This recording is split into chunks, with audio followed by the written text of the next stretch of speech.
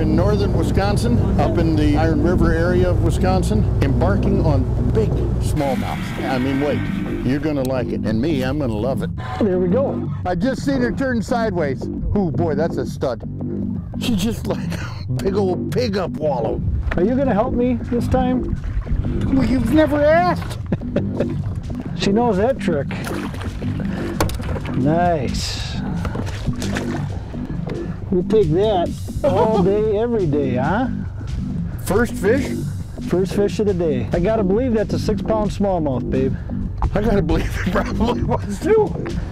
Well, and you think about how many years it takes for that fish to get that old. Mm-hmm. And that's when you kind of put it in perspective for people that may have a hard time with releasing that fish, as you start explaining that that fish is between 10 and 15 years old and it's going to take that many years to replace it.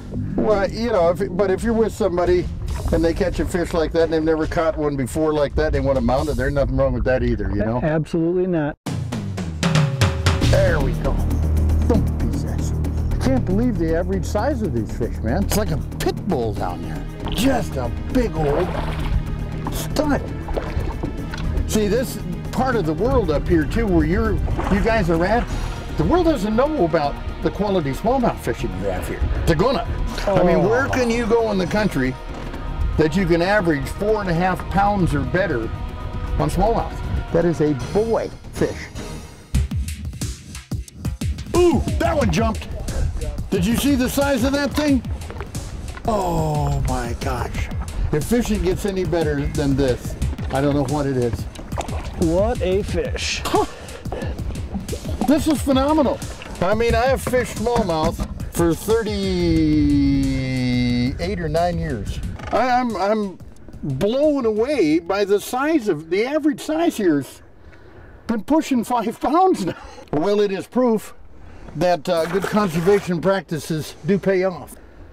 Those are magnificent fish. These are better than big fish. They're magnificent fish. This is a big fish, man. I'm thinking it might have been my 6-pound fish, but I don't think it is. I think it's just another one of these scrawny 5-pounders. Look at this.